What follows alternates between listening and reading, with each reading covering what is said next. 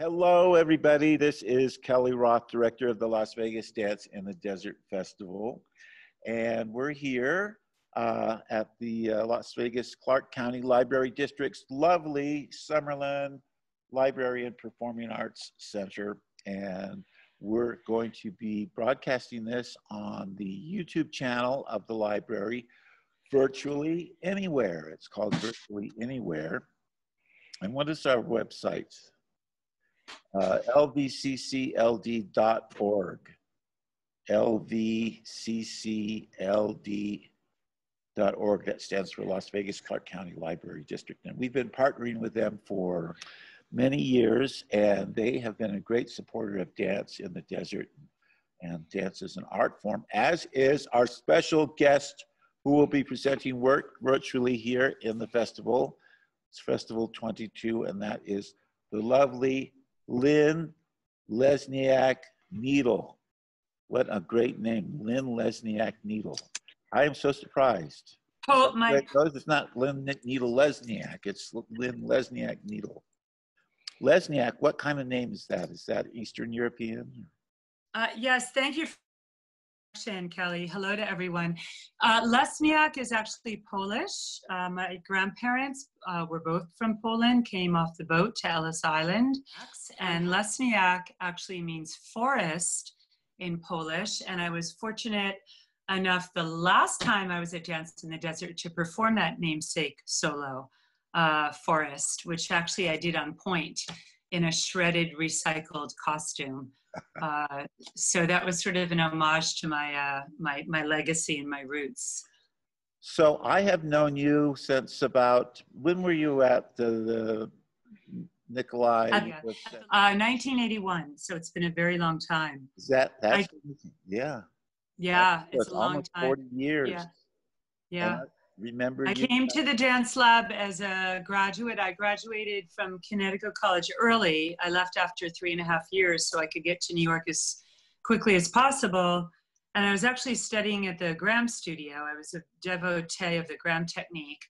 And I was fortunate enough to receive a national award for my choreography. And it was presented at the Kennedy Center.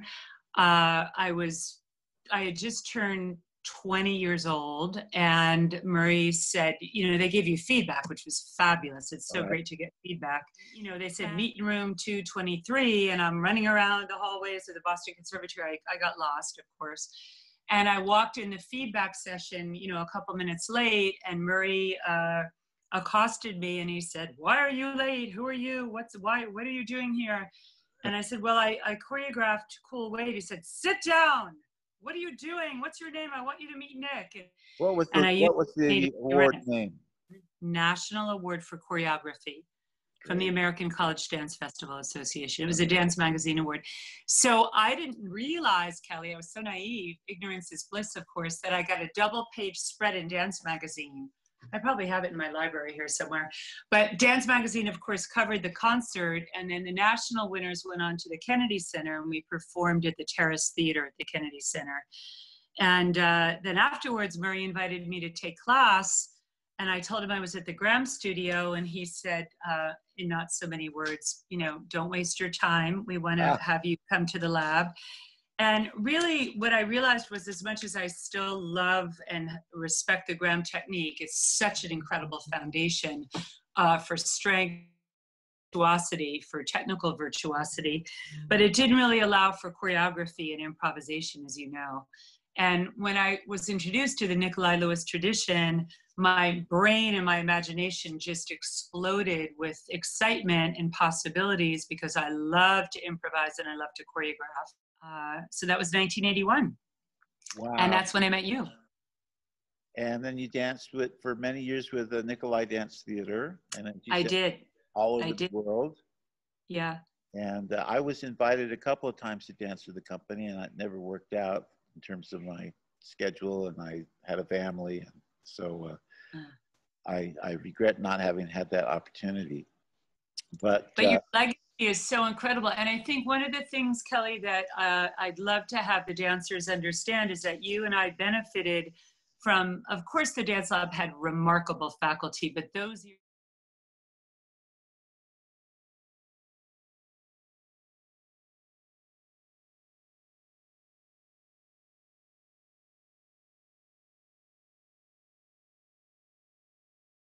Well, we have loved having you over the years at the festival, and you've taught, and I have a video of you teaching great stuff.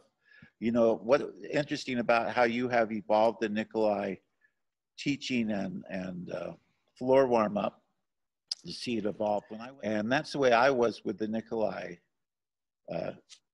teachings. I just kind of kept them in that capsule in which I received them. So when you came, I saw all this evolution in what you've done. And you've done some really marvelous things with that. Loie Fuller was in some ways related to the areas that we think of as Nick developing in terms of lighting and special effects with dance and extensions of the body and things. So I thought that was great. Now, you've done some similar stuff to that too in your solo work, right? Yeah, and using fabrics, right. Ironically, right? Which have say that now. Yeah, yeah. In learning Nikolai repertoire, it was really wonderful to be cast as one of the only women, maybe one out of two women, Jessica might have done it, on his signature work where we're encapsulated in stretch fabric, which is now silver stretch fabric. Initially, there was sort of a neon color that Frank Garcia, we want to give it as Nick's costume designer. Anyway, Lynn, so fabulous to have you here. Tell us about the piece that you're going to share with us in the festival this year. Yes, I'm happy to. Thank you so much. So it's a duet that's been in the making about 6 years. It's called Ebb and Flow, and it's set to music by the Icelandic band Sigur Rós.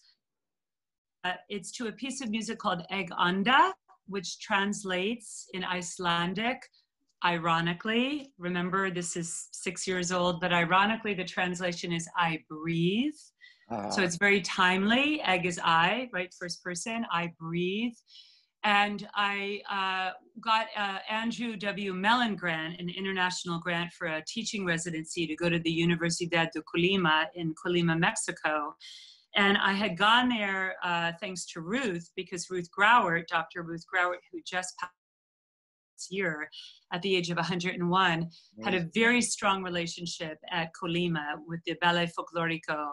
And she encouraged me over years and years to go and visit Colima. And you can't just pop on a plane and go without invitation. It's very formal to bring guest artists in.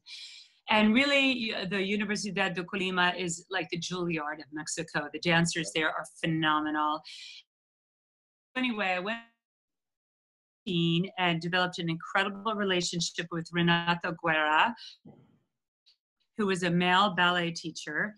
And unlike in America, there are so in Mexico, they're just everywhere. And most of the classes are just about 50 female participants, which I find really fantastic. And I went there to teach for a week. And then I reciprocated and invited Renato to come to America and be mentored at Art of Motion at my studio, where he met the company, he guest taught classes, etc. And I was so moved by his generosity and his wisdom. I thought, what to Mexico? And I thought, I'll create a piece. I'll give him a work for about 10 days, about 5 days. That was in 2015. Started creating this duet. And of course, he's a ballet dancer. So the ballet slippers stayed on, and he had his dress code and his formality. And I envisioned as pas de deux, because I thought when he went back, they're actually very Graham trained. The Zamparipa, the artistic director of the, he's very as the foundation. I chose one of my very virtuosic female dancers, Janette Dishuk, and I started creating a duet. And in the middle of creation, Renato's knee was bothering him. So I said, oh, sit down and rest. So then we started introducing the chairs. And then I thought, oh, chairs. I don't want to damage this. It was flaring up because we were doing limbs. Right. Became a part of it. We created, we never got to perform a formal showing for our people in our town. And then he went back to Mexico, and I gave him the video and the gift, the freedom to set it on dancer, a female partner. And his knee was not able to perform it, so it was never performed. 3 years later, I met Francis Lawrence, who's a soloist from the Australian Ballet, and he came over from Australia, from Dance Theater of Harlem, where he was working. And Francis learned the duet. Again, a ballet dancer. It's a very, very difficult, technically difficult piece. But Francis was sort of falling out of love with classical ballet and wanted to be introduced and exposed to modern dance as an art form. So he was the perfect dancer for it. They performed it and premiered it for APAP, of course, the International New York Showcase.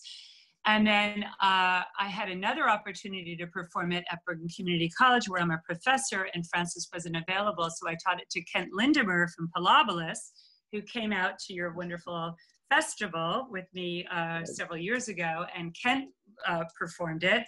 So he brought some Palabolis mystery and flair to the role, and I kind of fleshed it out even more with Kent performing it. And then when we did it in the video that you will see, we had to bring Francis back in the role because Kent was in India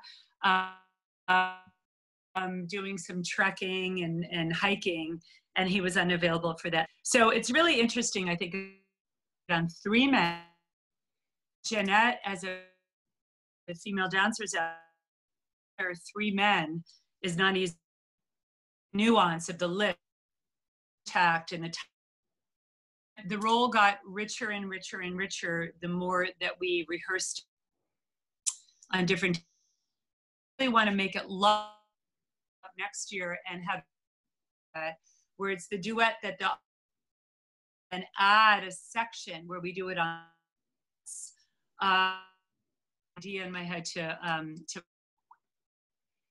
so the premise is based very loosely on this idea of meeting and it could be a wallet, it could be a piece of, and you'll begins with a newspaper under his arm, which is that you before after work.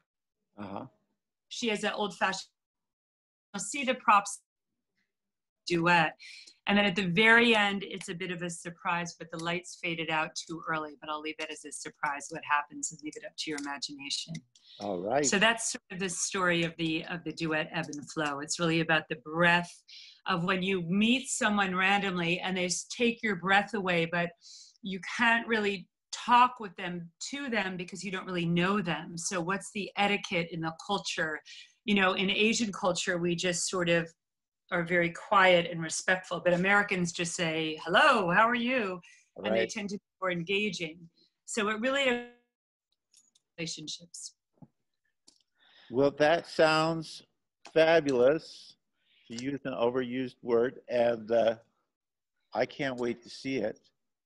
And it's been such a joy to be able to reconnect with you. I hope that you're staying well, you and your family. And it's so great to hear how active you continue to be. It's always a reinforcement to me to keep going. And thank you. I can't wait to get you out here again in person. Hopefully. Maybe, Kelly, if people see, oh, thank you. If people see the duet and you envision, of course, yourself having someone learn it, that would be a lovely gift then to the festival to try to teach it to dancers. That would be so great. You can look at it with that in mind. If you feel that there's someone that would like to learn it, that would be a fun project. I will do that. I will do that. Now we have this medium that we can teach long distance too. All right. Well, let me just say that this has been Lynn Lesniak-Needle, whose family came from Poland and blessed our country in this melting pot here.